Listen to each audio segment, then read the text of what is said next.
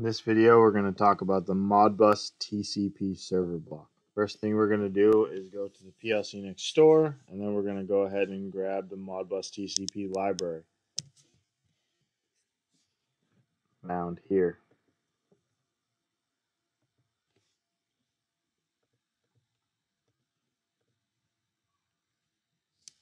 If you plan on using the simulator with Modbus, you will need to make a quick change. Under Program Files, Phoenix Contact, PLCnext Engineer Simulation, Images, AXCF 1152, 2022.0.0, there's a comp file. If you open this comp file, this is where the port forwards are. So this line here is the port forwards. We had to add this section. So all we're doing is taking 502 and moving it to port 3502. So you'll have to remember that when you go to interrogate your Modbus device, that it's not at the standard Modbus port of 502. It's been moved to 3502. When you're done, save the file, and then you can launch the container.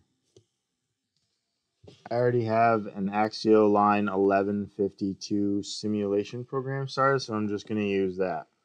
So the first thing we're going to do after you download the libraries is we're going to add the library to the project. You're going to right-click on Libraries, Add User Library. You're going to find where you stuck it.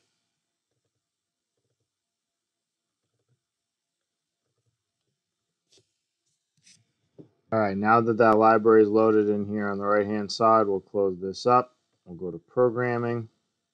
We'll go to my main program. Add a ladder diagram because it's easier to see what you're doing sometimes. We're going to go ahead and go over here to the Modbus TCP, functions and function blocks, and we're going to add the Modbus TCP server.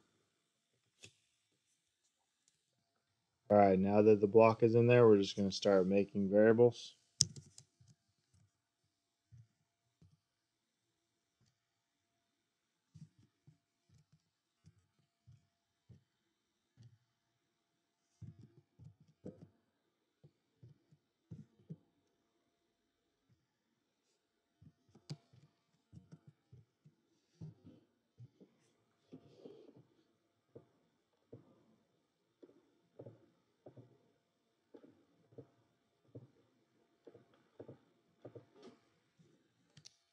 Now that we have the arrays defined, the only other thing that you really need with this block is the activate and the auto acknowledge. The timeout is preset to 500 milliseconds. The auto acknowledge just allows the block to be reset automatically if an error occurs. So I usually set that to true. And I create a bit for activate.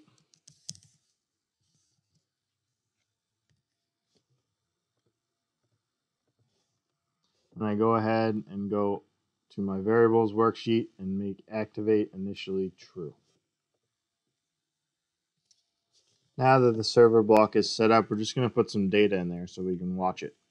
So I already have this count code made, so I'm going to take Modbus, I'm going to take the holding registers, I'm going to go for register 0, and since count is an integer, I need to get that to a word first, so I'm going to go to word, we're going to put count in there. Now, as the counter counts up, the Modbus holding register is going to change. Now we need to write our project to the controller. We're going to right click on the controller. We're going to go write and start project.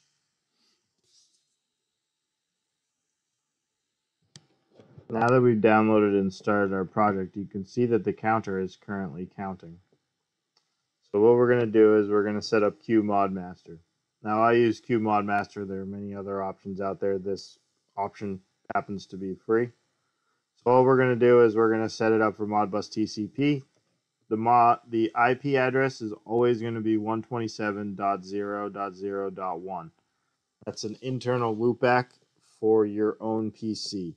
If you notice, we're not using the standard 502 port, but the 3502 from our earlier change to the configuration file. Now that QModMaster is set up, let's connect.